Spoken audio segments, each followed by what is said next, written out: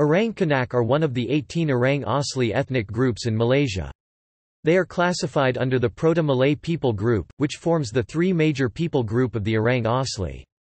The Orang Kanaq are considered as the smallest Orang Asli group with the population of approximately 90 people only. Despite its negligible numbers, most representatives of this micro-ethnos have well maintained their identity. However, the sad dynamics of the Kanaq people's population shows that there is a real threat of disappearance over their unique language and culture. They continue to exist only because of the low level of contact with other people, due to the fact that the traditions of the people do not approve of mixed marriages with other ethnic groups. Indigenous inhabitants of peninsular Malaysia have a special status, which is enshrined in the legislation of the country. They use the special term Orang Asli, which means ancient inhabitants, original peoples, first peoples, aborigines in the Malay language. They are sponsored by the State Department of Orang Asli Development (JAKOA). Until 2011, then it was the Department of Orang Asli Affairs, Jabatan Hal Ehwal Orang Asli (JHEOA). The purpose of the department's activities is to raise the living standard of the indigenous people to the country's average. The Orang Asli do not form a united community, in fact it is a conglomerate of different origins, culture, way of life, language and racial features of tribes and peoples. For ease of administration, JHEOA divides them into 18 tribes, uniting in 3 groups of 6 tribes in each. This group are the Negritos, the Senoy and the Proto-Malays. Kanaq people belong to the last of them. Despite belonging to the indigenous population, the Kanaq people are relatively a recent inhabitants of the country. They live on the Malay Peninsula for only about 200 years. Their motherland is the islands of the Riau Lingga archipelago located further south, within the present-day Indonesia. There, on a small island called Dake are still inhabited by a tribe of Sekanic people, which is believed to be related to the Kanaq people of peninsular Malaysia. Kanaq people are the least studied group of Orang Asli. Usually they avoid contact with other people, hence researchers paid little attention to them. Only recently, Malaysian scholars published a number of materials devoted to this tribe. The spoken language of the Orang Kanaq resembles the Malay language but with a distinct coarse accent. Although, the population of the Orang Kanaq is dwindling, according to the Centre of Orang Asli Concern (COAC), the Orang Kanaq language has still managed to survive. Settlement area.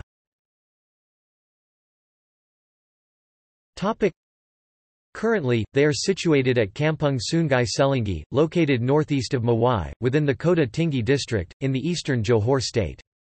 Out of the 147,412 Orang Asli from 18 tribes in Malaysia, the Kanaq people make up the smallest number.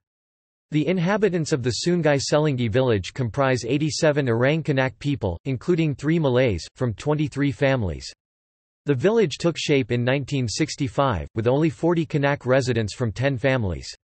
In addition to them, only a few Malay people live in Sungai Selingi.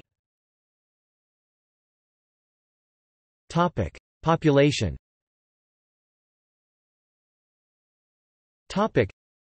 The data available in various sources allow to a certain extent to observe the dynamics of the Kanaq people's population. The census, conducted in 2008 among the Orang Asli communities in the state of Johor's local Department of Orang Asli Affairs (JHEOA), Johor Bahru, covering 5 major groups of Proto-Malay. Jakan, Orang Seletar, Orang Kuala, Temuan and Kanaq people. The census showed that the Kanaq people are the smallest of these 5 groups, with only 85 people, or 0.72% of the total Proto-Malay's population of 11,701 individuals. All of them, 23 families, are residents of the Selingi village. According to the Department of Orang Asli Affairs (JHEOA), in 2010, 29 families of Kanaq people lived in Malaysia, numbered at 139 people. 2010, JHEOA. They made up 0.18% of the Proto-Malay people and 0.1% of the Orang Asli's total population. Language.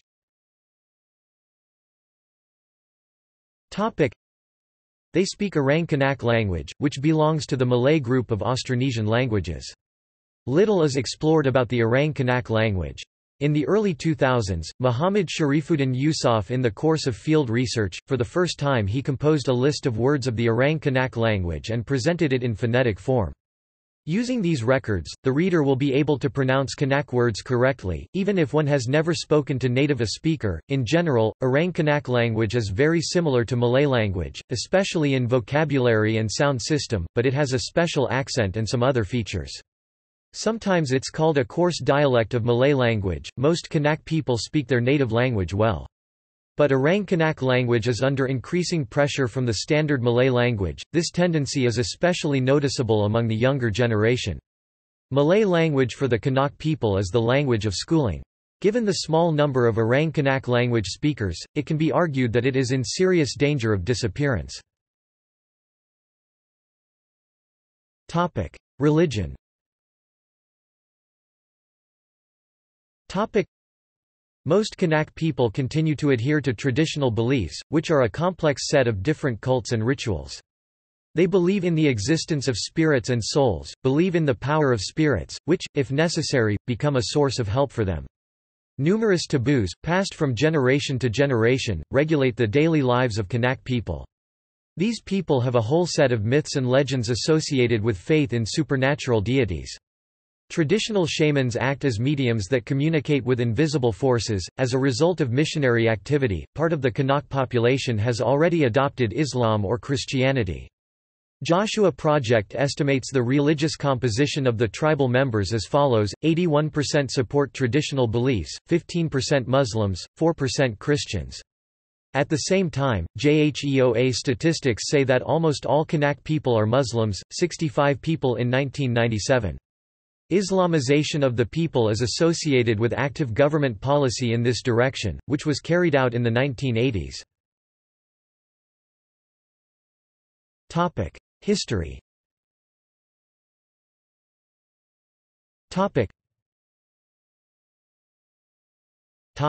As part of the Orang Laut.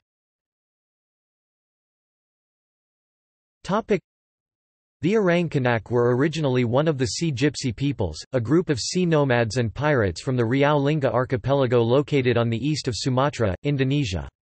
It is believed that the Kanaq people originated from the small island of Pulau Kanaq located in this archipelago, in the north of Batam Island, Indonesia. Orang Laut played an important role in the history of the Malaysian statehood. The special relationship between the Orang Laut and the Malay rulers developed during the time of the Srivijaya Empire 7th–11th centuries. In this state, sea nomads served as the navy. For hundreds of years, the loyalty of the Orang Laut to the Malay rulers was a decisive factor in the preservation and prosperity of the state. These special relationships were inherited in the 14th century by the Malacca Sultanate, and then followed by its successor, the Johor Sultanate. The Orang Laut continued to occupy prominent positions in the Johor Empire in the 17th–18th centuries. In particular, the Orang Kanaq tribe is mentioned in the legendary Malay annals. At the beginning of the 19th century, mentions of the Kanaq people are found in the notes of European researchers, in particular Logan 1847. The 1699 rebellion in Johor brought an illegitimate ruler to power and destroyed the established relationship between the Sultan and the Orang Laut. The latter did not recognize the new government and began, to some extent, to take uncontrollable piracy. Tribes of sea nomads have changed the place of their disposition several times. In particular, the Orang Kanaq tribe was attested in Sakana Bay on the northern shore of the island of Singkep in the Lingga Islands. They were headed by a man, leader of the tribes of the Lingga Islands, Orang Laut, by the name of Panglima Raman. The overlords of the Kanaq people were rulers of the Bintan Lingga Sultanate, dependent on the Johor Sultanate. The tribe is mentioned in those days as not very skillful pirates, who in their predatory campaigns reached the shores of Siam and Cochinchina. The further political situation was not in favor of the Orang Laut. At the end of the 18th century, the Siak Sultanate, ruler from the east coast of Sumatra, summoned the service of the Iranan people, which significantly outperformed the Orang Laut in the naval affairs. Another important trend in the region was the strengthening of the position of Europeans, primarily Dutch and English colonials, who in the 19th century already firmly established in the Strait of Malacca. Europeans had inappropriate piracy in the region, and they began to carry out military operations against the Iranan people and Orang Laut. In 1843 an action was carried out on the reconciliation of the Kanaq people. Lingga Sultanate, at the request of the Dutch, persuaded them to stop pursuing piracy. In the same year, Dutch troops destroyed the Kanaq settlement in Sakana Gulf, forcing the tribe to move deeper into the island. To demonstrate loyalty to the Sultan, the Kanaq people symbolically burned their boats and committed themselves to farming, which did not have any skills and abilities. They took the new occupation as forced labor, kara in Malay language, that is, korvi. After 1862, there were no more signs of the presence of the Kanaq people in the Gulf of Sakana. Safar, 1965. Instead, they are mentioned in the list of Orang Laut tribes, which were vassal of the Johor Sultanate. The Sultanate's then society was highly structured, each of the vassal tribes occupied a place strictly defined for it, which corresponded to the tribal status and obligated to perform certain duties in favor of the ruling sultan. The Orang Kanaq's status was rather high, they ruled the sultan's ships. At that time, the Kanaq people had their settlement near the island of Bintan, south of Singapore, but often had to leave their homes for a long time, and it could last for more than a year. Relocation to Malay Peninsula. The date and reasons for the resettlement of the Kanaq people from Bintan to the Malay Peninsula remain unexplained. Different sources give contradictory dates, and the discrepancy between which is more than 100 years. One of the undocumented documents held in the archives of the Department of Orang Asli Affairs in Johor Bahru states that the first group of the Kanaq people numbering about 100 people was delivered by the Dutch to the Kota Tinggi district in 1758 to work on a black pepper plantation in the Sungai Papan village. After the plantation was closed, they moved to Lebak Minsan, a land awarded to them by the Sultan of Johor at the foothills of Gunung Panti, and founded a new settlement here. There they began to grow fruit trees and collect forest products. The Kanaq people themselves argue that their ancestors numbered about 150 people at one time, sailed in small boats to the coast of Johor, climbed into the interior area of Sungai Sedili and stayed in the area Mawai Lama, and that was where they founded their settlement. In their view, the relocation from the Riau Islands, which they consider to be their homeland, was caused by the oppressive behavior of the Dutch colonials. They started to migrate to Malay Peninsula in around 1784 from Riau just before a Dutch resident was set up there in 1795. Fugitives have chosen Mawai Lama in the Kota Tinggi district because of its isolated location. Here they could avoid contacts with outsiders, in relation to which they felt panic and fear.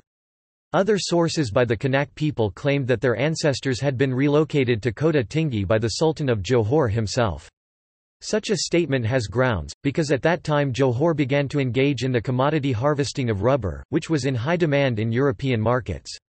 To carry out these works, the Sultan needed working labourers that he could easily obtain from his subjects. Apparently, the Kanaq people worked as slave labourers in those rubber plantations. The dates of resettlement in Johor, of course, were not recorded.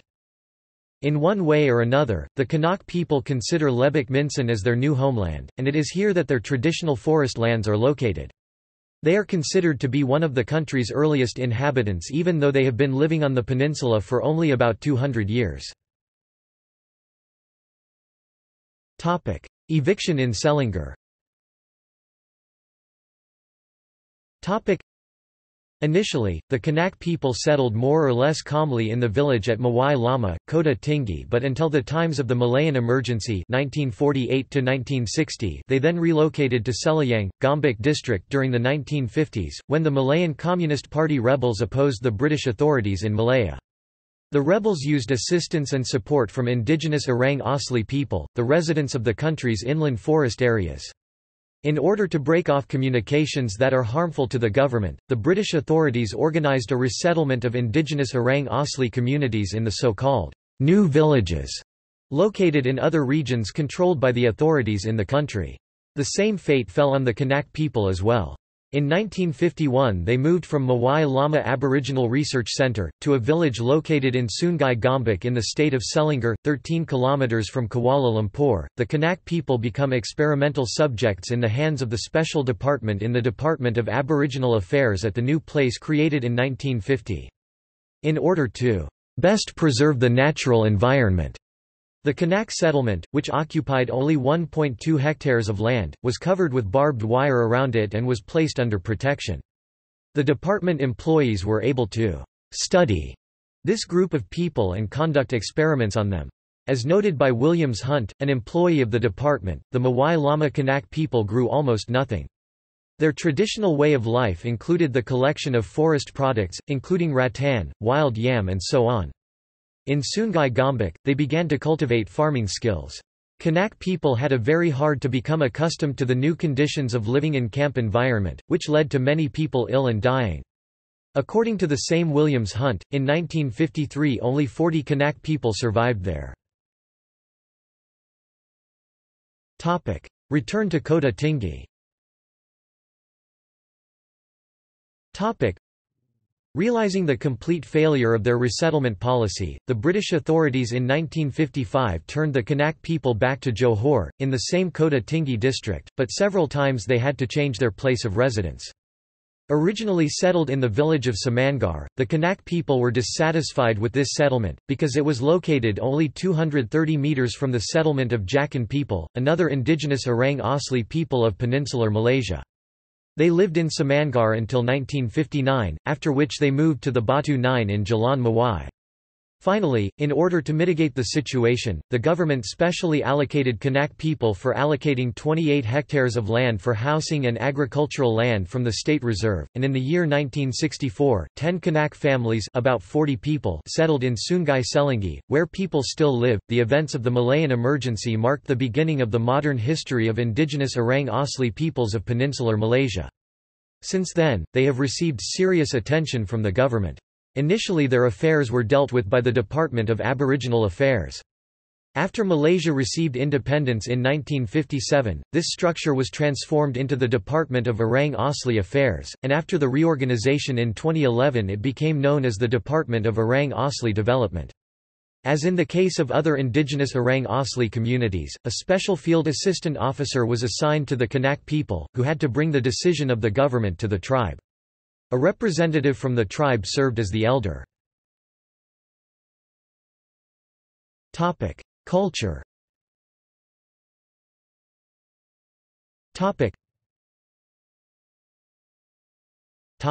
Livelihood. The current Kanaq people are not at all like their ancestors the seafarers, as they have long lost contact with sea life. However, agriculture remains alien to them. Despite all the efforts of the state government to instill new skills for their welfare, Kanaq people never seriously did not treat their occupations with agriculture. They are more than happy with the traditional lessons related to the use of natural resources such as harvesting, hunting and fishing. In the area of Lebak Minsan, located 15 km from their village in Sungai Selangi, the tribe has its own traditional jungle lands, the land of ancestors, called Saka. This territory has the status of land reserves. There is a norm among Orang Asli where their mother Saka is located in unoccupied places at a considerable distance from their permanent settlements. Periodically, especially during the ripening season of the fruit or when there is not much work in the village, the Kanaq people for a certain period of time would go to Lebak Minsan to collect gifts from the forest. In addition to fruit, they collect rattan in large quantities here, which are then sold through a middle person. For their own needs, rattan is practically not used, unless what is available from it to make brooms. The gathering of rattans in the life of the tribe is of paramount importance, since it is the main source of their income. In 1965 the Kanaq people collected as many as 20 trucks of rattan. The collection of this plant involves groups of families, which they would go together in the jungle for a few days. Before going into the woods, they would hold a great ceremony, spells, trying to receive blessings and protection from the jungle spirits in order to make a successful journey. The great distances that must be overcome and the reduction of rattan stocks due to its excessive cutting are the reasons why this occupation has become less attractive for the Kanaq people in recent years. Fishing is also common, there are plenty of fish in local rivers. In addition, hunting of small wild animals in the jungle is carried out with the use of blowguns with poisonous darts. The total area of land allocated for the settlement of Kanaq people is 27.92 hectares, namely, the village occupies only 0.6 hectares. The rest of the territory are used by the people to plant their crops, although the land is not fertile here. They grow cassava, sweet potatoes, yams, and most of these products are consumed in the same place. In the past, the Orang Kanaq were slave workers tapping trees in rubber plantations. The government has repeatedly tried to attract Kanaq people, like other Orang Asli tribes, to produce plantation crops. At first, a small rubber plantation was created with an area of 3.02 hectares, in which each family received 4 rows of trees. But the Kanaq people did not show any interest in rubber tapping. The trees left growing without supervision, and eventually they were abandoned and infested with wild deers. In such condition was the plantation in 1964. Subsequently, the Kanaq people gave it to the local Chinese people. In 1983, the State Company of Federal Land Consolidation and Rehabilitation Authority started planting oil palm in an area of 24.74 hectares of plantation. The project was attended by 12 Kanaq families. Their income could be bigger if they worked on the plantation themselves. However, the tribe traditionally does not show any entrepreneurial initiative. Today, one of their main sources of income comes from their work in oil palm plantation managed by FELCRA. The desire to get money from time to time prompts Kanaq men to get hired to work on neighboring private plantations, logging companies, and state land projects. However, hired labor did not become a permanent occupation for them. There are situations when they abandon their work without notice, for example, during the season of maturation of fruits in the jungle. On the other hand, business employers are not always honest in their relations with the Kanaq people, where the money they earn is either not paid on time or not fully paid. They are also lagging behind in modern technology and education and are still working as laborers in rubber and shrub plantations. Housing.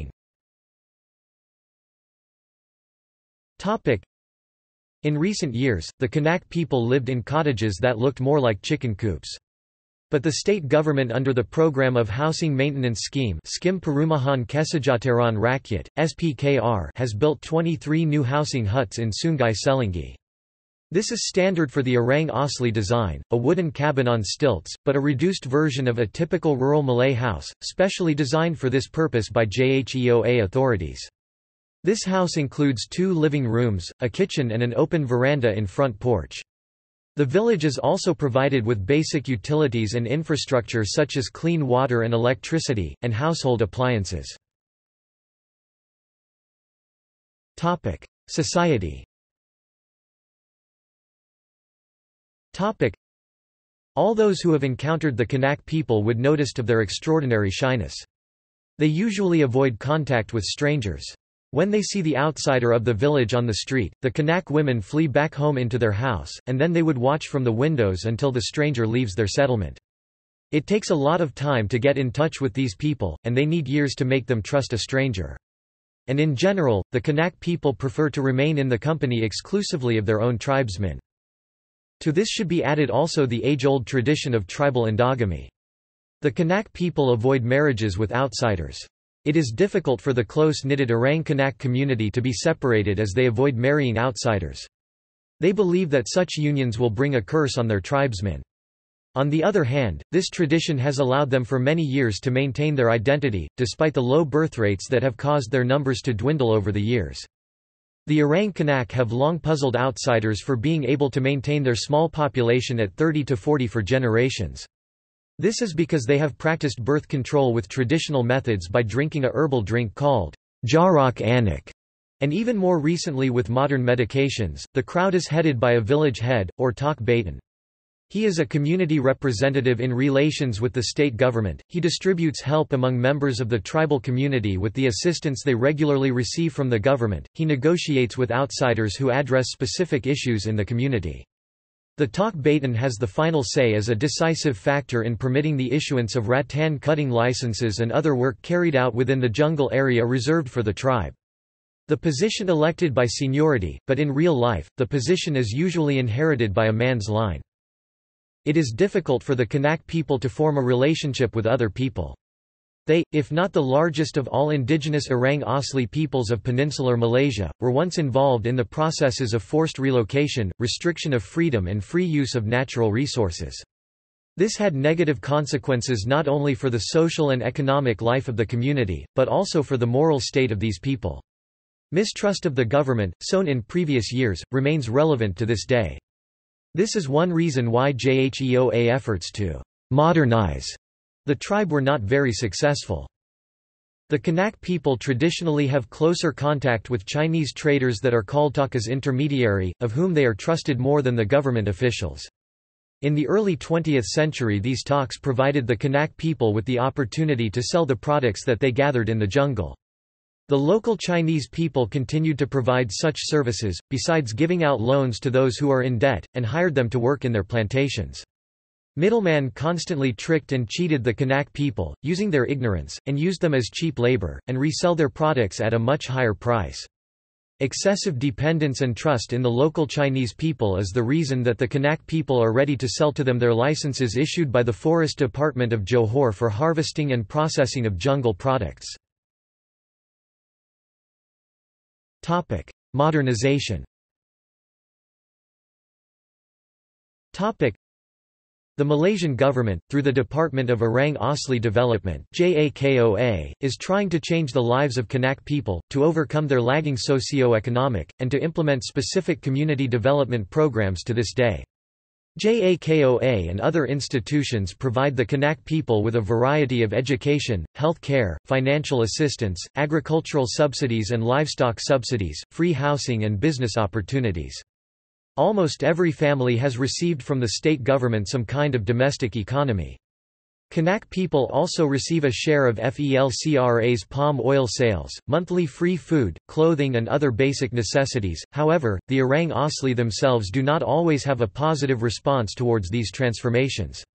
In particular, the Kanaq people would rather avoid accepting them, and they continued their traditional way of life, had free access to their native land and jungles, and could hunt and collect timber there. Nevertheless, in recent years, the efforts of government structures to integrate Kanaq people into the Malaysian society have begun to bring results. Asphalted roads were paved into the village, a mosque, a public hall and a kindergarten were built in Sungai Selingi. Parents began sending their children to a public school. Part of the Kanaq people have accepted Islam, and mixed marriages are no longer surprising. The standard of living of the people began to increase. Some members of the tribe bought motorcycles and electric home appliances began to appear in homes. Unfortunately, the living standards of the Kanaq people are still very low, and the help they receive often does not have the desired effect. This is confirmed by the results of a survey conducted in 2012 between the two communities of Orang Asli in the state of Johor, namely, the Kanaq and Orang Kuala. Characteristically, Kanaq people by absolutely all indicators are considerably inferior to the Orang Kuala. The reason for this, according to specialists, is due to the lack of an appropriate interest among the Kanaq people themselves. These people are used to being small and feel comfortable with this. State aid provided to them for many years are mainly used to meet urgent needs. Such assistance cannot change the lives of people in such a way that they could provide themselves with consistent stable income and thereby have the opportunity to improve their financial position. The same applies to the education system. Kanaq children attends public primary school Sekolah Kebangsaan, SK in Mawai and secondary school Sekolah Menengah Kebangsaan, SMK in Felda Bukit Aping Barat. However, their parents do not take seriously the importance of education, and therefore many children drop out of school, especially in the first few years of study. References.